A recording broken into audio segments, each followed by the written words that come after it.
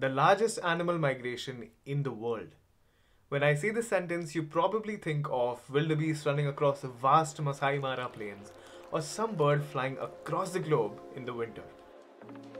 What if I told you that you're wrong? What if I told you that the biggest animal migration in the world is not seasonal, happens every day, twice a day, and that too underwater? I know you must have many questions like who does this migration, why twice a day, and as someone who doesn't live underwater, how does it affect me? Well, in this video, I'm going to answer all of these questions and more when we talk about the Diel Vertical Migration.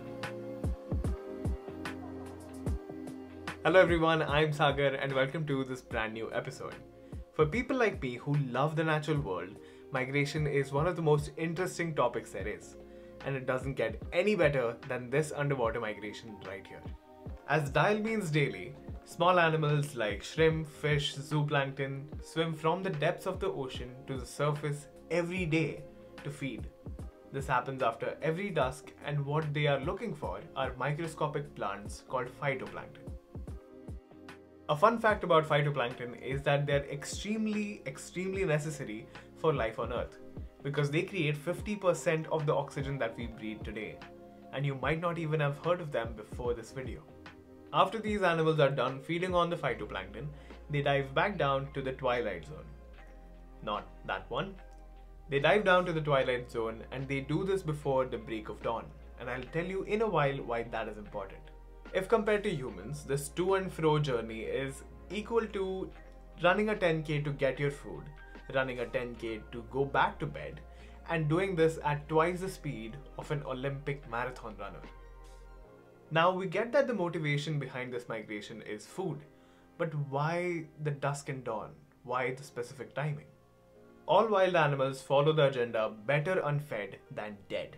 And if these guys travel in the day, predators that hunt by sight like tuna, swordfish, sharks, etc.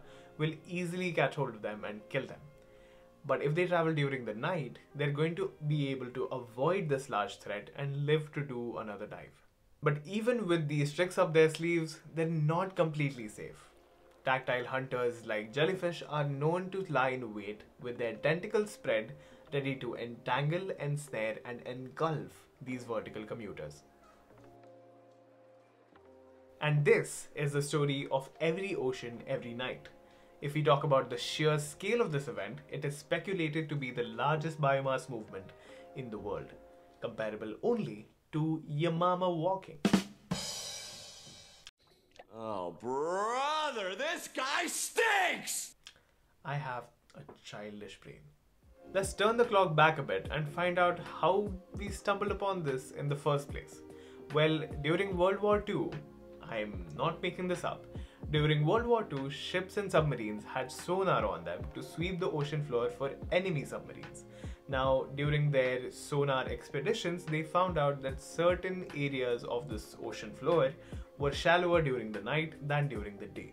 That's because what they thought was the ocean floor moving was actually a huge dense mass of small animals vertically migrating. Now, take a moment to wrap your head around how many of these animals you would need to think that the ocean floor is moving. Like, really pause this video and take a moment. Insane. Now, it's very human to think nice facts about this cool migration, but why should I care? And the simple answer to that question is that the world as we know it would not exist without this migration.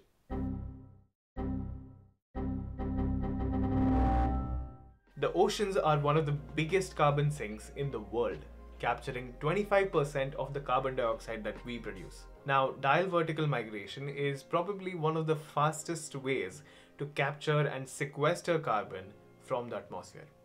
Phytoplankton at the surface of the ocean create oxygen and store carbon dioxide. Now, these small animals come and eat the phytoplankton along with the carbon and dive down into the depths. Here they will poop, or other animals will eat them and be turned into poop. And then this waste material along with the carbon will settle on the ocean floor where it will stay for millennia. Now this process right here is extremely necessary when it comes to the carbon cycle and maintaining balance on Earth. And with that being said, that is all for this episode.